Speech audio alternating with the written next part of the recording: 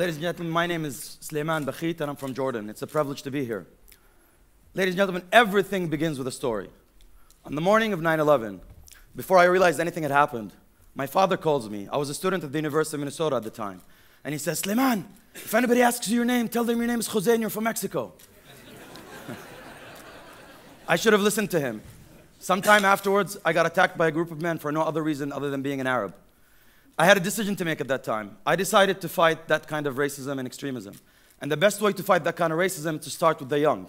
So I started going to schools around the university and talked to children ages 6 and 7 years old. Spread a message of tolerance, that we're not all terrorists. In one of those sessions, a 6-year-old girl stands up and she's like, Suleiman, I have a question. And she's like, is there an Arabic Barbie? And the boys go crazy. Is there an Arab Superman? Is there an Arab Batman? And I'm like, no, there isn't. And I couldn't get the idea out of my head. So I started teaching myself how to draw, started working with other people, creating stories, characters, to try and answer that question. One thing led to another. I dropped out of my master's program, went back to Jordan, started a comic book company, and in 2010, 2011, we published and sold 1.2 million comic books. What started out as a simple question by a 6-year-old girl ended up being a sketch, and by working with a team of creative artists from all over the world, ended up being this. What's really funny is when I was 10 years old, my parents hired a private tutor to try and teach me art and music. After 1 week, she gave me back all the money, told me I don't have a creative bone in my body. I hope she's watching this right now. And I have to tell you, I took that money, I didn't tell my parents, and ended up buying comic books. This story right here is the story of Princess Heart, or a modern retelling of the 1001 Nights story. The purpose of the story is to empower young women. If you look in your bags, you'll find a copy of this comic book, and I just want to thank the OFF team, and a special shout out to them, because this is the very first comic book that I print in English language. Thank you, thank you. So this right here is the story of Salah ad-Din 2100. It's the first graphic sci-fi novel in the Arab world, and it's set 100 years in the future. Unfortunately, I was not able to publish it because it was deemed, quote unquote, too dangerous, because I could not answer the question, who's going to be the leader 100 years from now? Now you know why I don't have any hair. This story is the story of Section 9. It's the story of the first counterterrorism unit that's all female. This is a real unit active in Jordan. And this is an incredibly powerful and important story to fight the narratives of misogyny in the Middle East. And when I was doing a lot of research in textbooks, studying textbooks in schools, I found something incredibly alarming, and that's why I created this story. And I'll just show you really quick. This is a photo of one of the textbooks, and in it says, and I'm going to translate to you, quote unquote, women are at a lesser level than men because they are more emotional, weaker, less sensitive, and less smart. These are the narratives that we're teaching our kids in schools. So one of the things I do is I do a lot of focus groups. And one of the focus groups in a low-income area in Jordan, I went there and I asked the kids, who are your heroes? And the kids looked at me and were like, well, we don't have any heroes, but we hear a lot about Bin Laden, about Zarqawi. And I'm like, well, what do you hear about them? That they defend us against the West, because the West is out there to kill us. And this is terrorist narrative and propaganda 101. So instead of arguing with the kids, I decided to give them comic books for free. So I gave them some comic books, came back a few months later, asked them the same exact question. Not a single kid mentions the name of Bin Laden or Zarqawi. They're all talking about the comic book characters. And that's when it hit me. There's a huge appetite for an anti-Bin Laden, an anti-Zarqawi, for real powerful heroes that can inspire the youth. So I decided to embark on a journey to study extremist narratives, mythologies, and heroes in order to be able to know how to prevent them. See, it's very important to understand how they think about themselves so we know how to fight them and prevent their narratives. Now, why are stories so important? Or why are narratives so important? Narratives, mythologies, stories that we tell ourselves give us a compelling sense of purpose. It drives our actions, drives our future actions. Similarly, with extremist groups, it tells us a lot about their members, where they come from, where they're heading, what their goal, objectives, even tactics. So some of the most popular extremist narratives are the following. The West is at war with Islam, and the West is out there to kill Muslims and humiliate us and shame us. And according to Bin Laden, the only way to cleanse this shame is through violence and violent jihad. Another incredibly powerful narrative is the infidel invader narrative. And this is a recounting of the Crusader narrative. Basically, that the West is just a bunch of Crusaders coming to occupy our lands, take our resources, shame us and humiliate us and kill us. Another narrative is the hypocrite narrative. And this is a narrative that they use on other Muslims who don't share their beliefs. So when this narrative basically says that there's a lot of Muslims who are Muslims on the outside, but in the inside, they're nothing but hypocrites who don't believe and share their opinions. What's interesting about these two last narratives is this is what we call in Arabic takfir. And this is what they use to justify the killing of innocent people. And the interesting psychological dynamic here is when I call somebody an infidel or a hypocrite, I am dehumanizing them. Therefore, I am shaming them, and they are no longer human beings at the same level that I am, and I'm justifying violence against them. Another important narrative that you see all over is the heroic journey. Some of you might be familiar of Joseph Campbell, a legendary mythologist who studied mythologies from all over the world and came down to the conclusion that humanity has one single story, and that is the journey of the hero.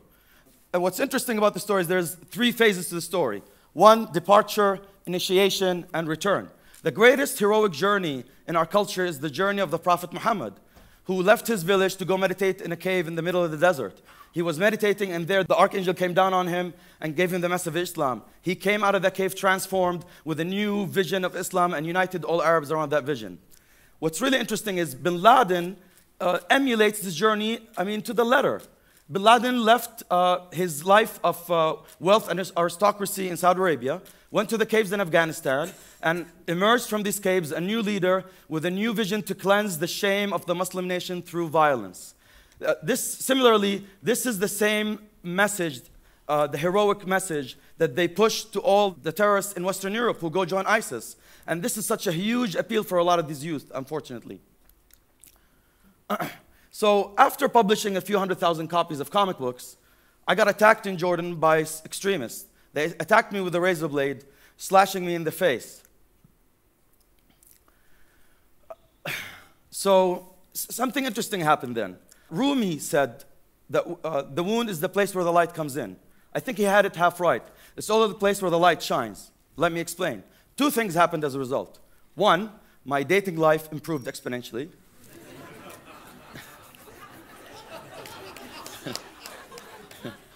2 are more important. In my culture, when somebody attacks you with a razor blade on the face in Jordan, we call that in Arabic ta'limi, which means to mark someone, to mark them with shame. And I started thinking, they're shaming me. They're transferring their shame on me and replacing that shame with pride. So I started thinking, is there a link here between shame and terrorism? So I decided to pursue more research on this topic. So what do we know about shame? Shame is a core feeling that I am bad, I'm not good enough, I'm not pretty enough, I don't have enough hair. Although, ladies and gentlemen, I have a lot of hair, just really bad distribution. And it's important to distinguish between shame and guilt. Guilt is the feeling that I did something bad. Guilt is about doing, shame is about being. Now, there's 2 types of shame. There's healthy shame. Healthy shame lets you know your limits, your boundaries. It's the source of human connection. It lets you know that I need other people. It's the source of learning and creativity. Toxic shame, on the other hand, is the core feeling that I am defective as a human being and there's something wrong with me. When you have that feeling, literally what that means is I am no longer worthy of human connection. What's really interesting about this is, throughout my research, if you take a heroic journey based on healthy shame, you end up with positive heroism. But if you take it based on toxic shame, that's how you end up with what I call dark heroism. Now, another thing that we know about shame comes from the work of James Gilligan. He's an American psychologist who studied violent criminals and murderers across the world and prisons all over the world and came up with one conclusion, and that is the emotion of shame is the primary cause of all violence, whether towards oneself or towards others. See, when I feel intense amounts of shame, and when I commit violence against somebody else, especially murder and homicide, I am replacing my feelings of shame with pride. The same thing applies to collective violence, as we see with ISIS and other extremist groups. As I mentioned earlier, one of their main core narratives is that the West is at war with Islam because the West is humiliating Islam and Muslims all over the world. And the way to deal with that is to cleanse that shame through violence. Similarly, ladies and gentlemen, Hitler came to power on the promise to cleanse the shame of the Treaty of Versailles, and he directed that shame towards the Jews. So, ladies and gentlemen, we have the biggest threat today in the Middle East, and that is terrorism disguised as heroism. That's why I started the Hero Factor project in Jordan. It's a project dedicated to promoting heroism as an antidote to extremism. We are developing a terrorism prevention program that teaches young kids to take these heroic journeys based on healthy shame, creates shame awareness, based on positive narratives of hope, of resilience, of love, of connection, but even more important, based on male and female heroes. And one of the key factors towards developing heroism is something that we call heroic imagination. And it comes down to this point. If you don't believe in heroes, you will not find them, not even in yourself. And this, ladies and gentlemen, right here is the best technology that we have to cultivating heroic imagination. Ladies and gentlemen, we are the underdogs here. David beat Goliath with a slingshot. This is our slingshot. This is a weapon that does not kill, however. It's a weapon of hope. It's a weapon of inspiration. It's a weapon of heroes. Thank you very much.